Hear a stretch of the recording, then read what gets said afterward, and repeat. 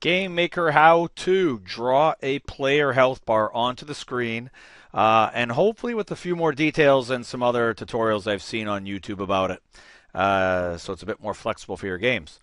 All right, let's get started with this. First of all, I already have a player. Let me show you what I've added into them. Player create.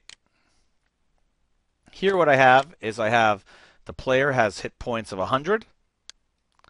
And I've given the player a variable called max hit points, right? Max HP, also at 100. So right now the player's at full hit points. Now just for testing purposes, I'm going to just change their hit points actually to 50 so we can see if it's drawing out all right. Now the technique I'm going to use here, I'm going to draw a lot of rectangles. If you haven't watched the video called Health Bar Rectangle, you should really go and watch that one, because I'm going to assume you've watched that one and know how the rectangle command works. Okay, here we go. I'm going to actually make an object dedicated to drawing the health bar. And this object is called draw. Now you see draw, nothing in here right now. Is it in the room? Yeah, I've already plugged it in the room there. So let's code up draw. So I'm going to go to event, draw, draw. Now draw commands can only occur in the draw event. That's why I'm using this. And this object's going to be dedicated to, drawing health bars and points and scores. So let's go add some code. And here is my big chunk of code. Okay, so the draw object. Here's a few things I need to know, right? I need to know how wide this health bar is going to be. So I'm going to call it bar width. Let's say I want my health bar at the top of the screen to be, let's make this one really big. So let's make it like 400 pixels big. Now I also have to know the maximum hit points and the hit points of the object I'm trying to draw. So what I can do here is I'm actually going to do two different questions. I'm going to ask the player object, let's just do this here, hit points. I'm going to set it to the player object's hit point variable. Max HP, I'm going to set it to the player's max HP variable.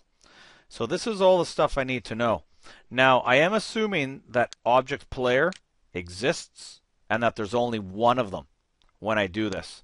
I'll come back after and put the little code that says, what if this doesn't take place, right? Now, here's my drawing the rectangle. Draw, set, color. I'm actually going to draw the first bar is going to be the actual health of the player, and I'll draw this in yellow. Now let's actually draw the rectangle out. So draw rectangle, and I'm going to do that same idea. I'm going to draw it somewhere close to the top of the screen. So 10, 10.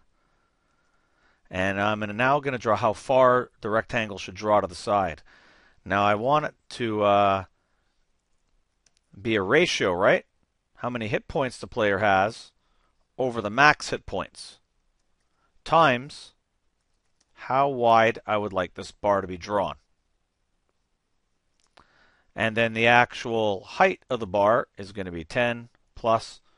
I won't make it too thick here. Let's just make it 20. Comma, false, which means this will be a solid rectangle. Then let's draw the border for this thing. A little black border. I'm trying to type too fast here, making mistakes. 10, 10, 10 plus. Now this one has to go the full width. So no ratio here with the player's info, just add the bar width on, right? That's how far over to the side I'm going to go. And this one, 10 plus 20, and true. This is just an outline. Now let's put this into the room and see what happens. And I'll just show you one last thing I did. In the step event, I make the player's hit points slowly drop down. So we should see the bar changing.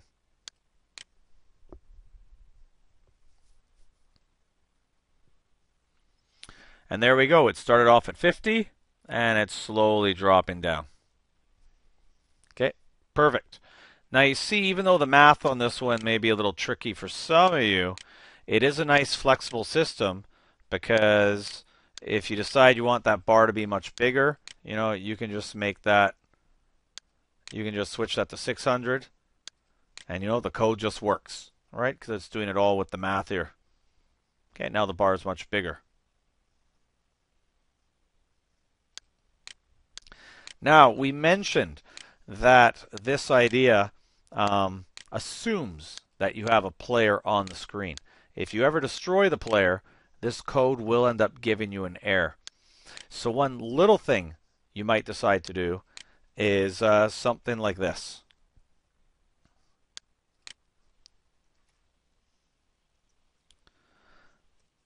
These variables here are called local variables. They're just temporary. So the draw object is just going to use them just for this one chunk of code, and then when this chunk of code's done, it's going to chuck them away. Notice I didn't set the values there because I'm going to do this. I'm going to ask a little question. If instance exists, player, then HP equals the player HP, and maximum HP equals the player's maximum HP. Else, if the player doesn't exist, well, we can just say the HP is 0 and max HP. Doesn't really matter what you set it to. You could just put it to 100. It's still just going to be 0 out of 100, so it's going to draw nothing. Now, this is nice because it takes care of the situation where the player may be deleted off the screen, but your health bar doesn't have to cause an error. And that's something you see left out in a lot of the tutorials, is when the player disappears, the health bar disappears, or the health bar causes an error. Okay, so this is actually sort of important to have in there. And then when this code is done running, these two variables are gone. Okay, until the next draw cycle. Then they're remade and they get used again. So you can see here this will still work. And you have a nice stable health bar that you can pick up and position anywhere in the room you want. Hopefully that helps you out. The next video on this is monster health bar. It's just going to make the little addition that the health bar follows the monster around the screen, like you see in so many of those real-time strategy games, right? And we may even do when the mouse hovers over the monster, the health bar pops up. So check that one out, monster health bar. Thanks for watching.